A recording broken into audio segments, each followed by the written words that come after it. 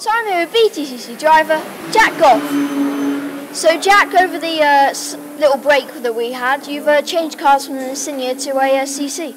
Yeah, it's a bit of a surprise to most people. It was our plan to get it out at some point this year, and the team have done an absolutely fantastic job. To build two brand new cars in actually the space of 10 days, and so it's hats off to those guys. They've done a brilliant job.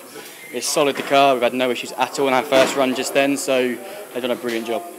So you've done one half of the season in the Insignia, and now you're going to do the second half in the CC. What sort of differences do you think the CC is going to make to the Insignia? Hopefully a lot faster.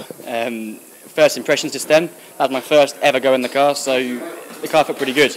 It's our first real high-speed sort of action with the car, and it was a little bit damp out there, but say the first sort of impressions of the car and the characteristics are very, very promising. So we'll have a better idea coming into qualifying, hopefully after the next session if it stays dry, but hopefully all round will be faster. Now you say that was your first time out in the car. Why didn't you have a practice during the break?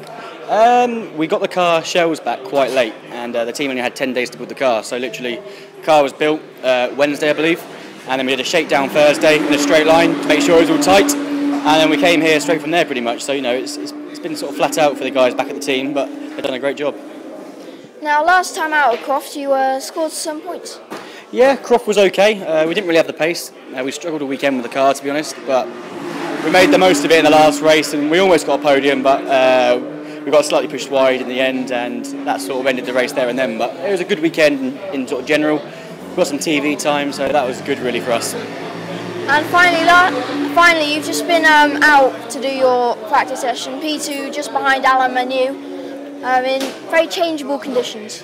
Yeah, it was a bit of a messy session, to be honest. It was dry in places, it was wet in places, there was yellow flags, there was red flags. It's not really what I wanted for my first go in the car, to be honest, but we got a couple of laps under our belt, so I can't moan too much. It's two more than I had earlier on, so we'll see what the next session brings. And say it was pretty promising, the first sort of session in the car, but you never know what everyone else is doing. Everyone's on old tyres, it's damp, don't know how hard people are pushing, so we'll see what FP2 brings. Okay, thank you very much for your time, Jack, and very good luck for that free practice 2 and qualifying. Thank you very much. Cheers.